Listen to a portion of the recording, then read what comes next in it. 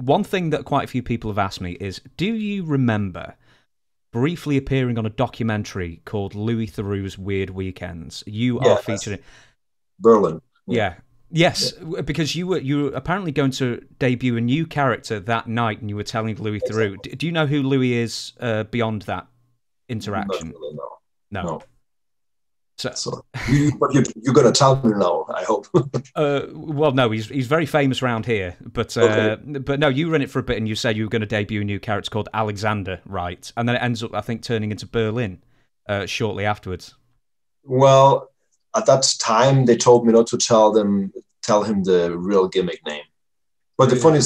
the funniest story on the gimmick name was that the office never told me personally that my name is going to be Berlin.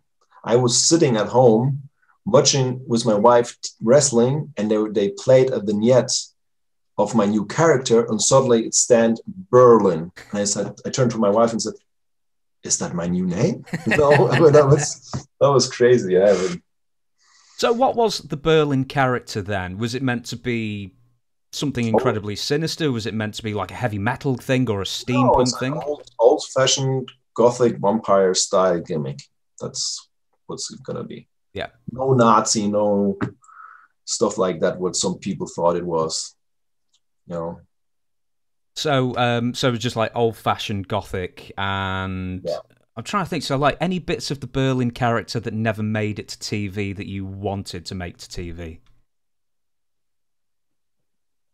No, actually, they pushed anything I brought up to them because Eric, like I said before, he thought it was a great gimmick. It was a very successful start, and they could have done really a lot with it. But since the bosses changed, they just cancel it. Yeah. So you said it was Eric Bischoff's idea, was it? What was it? What was that based on? No, it wasn't his idea. It Oh, was my idea okay. because I wanted to go away from that pretty boy image, and I wanted to do something totally different. And like I said before, it's very important in the business to be different and unique and a trendsetter. And that's why I choose to do that kind of gothic style stuff, you know. Hmm. I mean, nobody at that time had, when I came in WCW, nobody had earrings. I was the guy who had earrings. Nobody used the techno music. I used techno music. Nobody had flashy clothes on outside of the wrestling ring, you know, or nobody wore bikers, you know, bikers, the cowboy boots without the point, Yeah. stuff like that, you know. I always try to be ahead of the time. And that was the same with that gimmick. And whose idea was it to bring Jerry Tui? Is it Tui? How you pronounce his surname? The Cute, Wall. cute, I think. Cute. Well, yeah. Yeah. I really don't know. Who brought? Oh yeah, actually, he came. Bam Bam Bigelow. He was the boy of Bam Bam Bigelow. He was a good friend of him, and he said, "Hey, listen, can he join that gimmick?" Very nice guy, Jerry. Yeah. Very sad his ending. Did you spend any time with him outside the ring? You know, in the bars or anything? What kind of guy was he like?